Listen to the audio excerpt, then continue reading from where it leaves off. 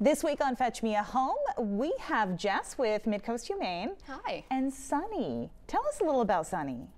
Sunny is virtually perfect.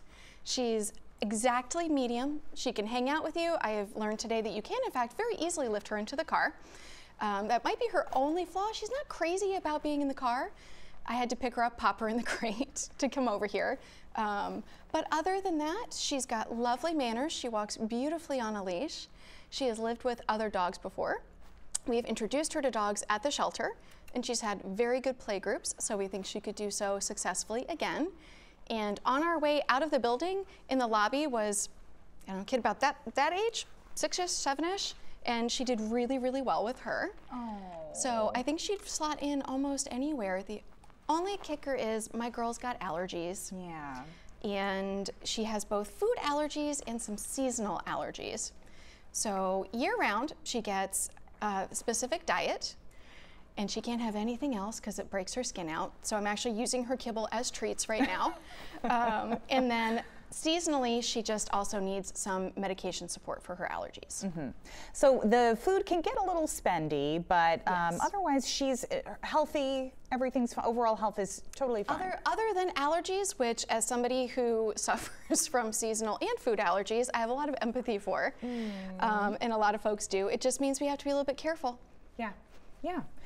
Sunny seems like she is a big snuggle bug too, from what I hear. She is. She's a little nervous right now. I think there's a lot of stuff going on, and as I said, she didn't love the car, but she let that little girl she met in the lobby, who she didn't know from anyone else, actually snuggle with her. But she had one home her whole life, and then was just recently surrendered. So this is all kind of a new world for her, it sounds like. And she's adapting pretty well. I'm very proud of her. She's doing pretty well, because as you said a little while ago, it's hard when you've been in the same home your whole life and to suddenly be uprooted.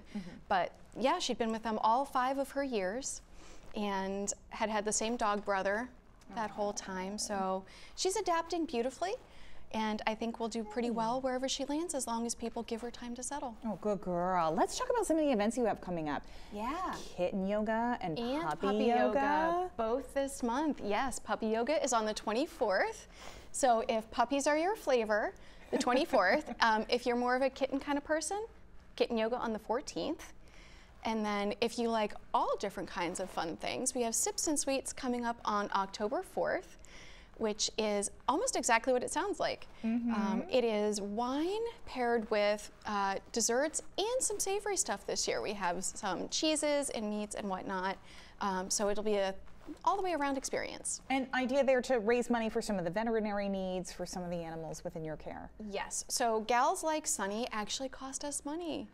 And providing their medical needs is expensive. You know, we have over 3,500 animals a year, so Sips and Sweets benefits our medical program so we can continue to help dogs like Sunny. Learn more about those dates and times on our website. We've shared links to all of them there, and you can also learn more about Sunny there. Jess with Midcoast Humane, thank you for bringing her in. Thank you for having us. We always appreciate you. Sunny, I hope you find a nice home soon. And your Weekend Morning Report returns in a moment.